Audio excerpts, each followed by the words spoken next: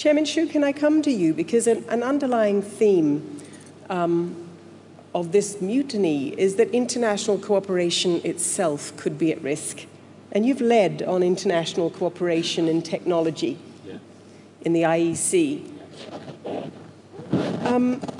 What is most at risk there?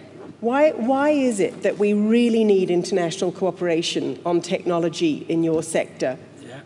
I mean, it's nice to have, but is there any part of it that is absolutely essential? Yes. I have been working for IEC for many years. IEC stands for International Electrotechnical Commission. The products of the IEC is standards.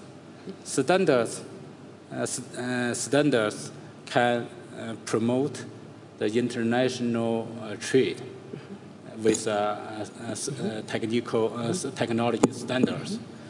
And IEC now has over 20,000 expertise engineers from all over the world. So with the IEC standardization, the manufacturers and the labs, and they can manufacture their products according to a unique standardization. This is much helpful. Do you think it's going to become more difficult, though?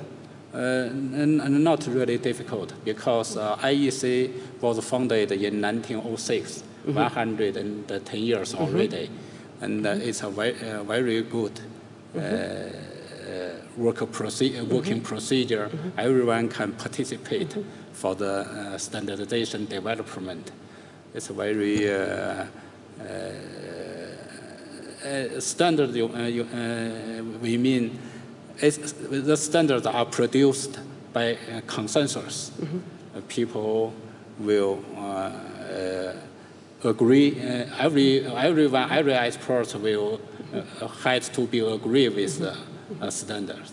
And how important to that process is the fact that you all know each other? Yes.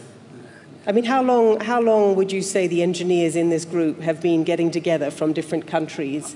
How long have you known your fellow engineers? The IEC work, they divided many groups. We called it technical committee, TCs. In the TC, they are working in the specific area. For example, like electrical cars. The engineers come together. They meet several times in the year, and for one standard may take several years to finish a standard. It's very careful for the standardization, I should say. Yeah. No difficult. People are very enthusiastic to participate the standardization development. We can't say any difficult to do it.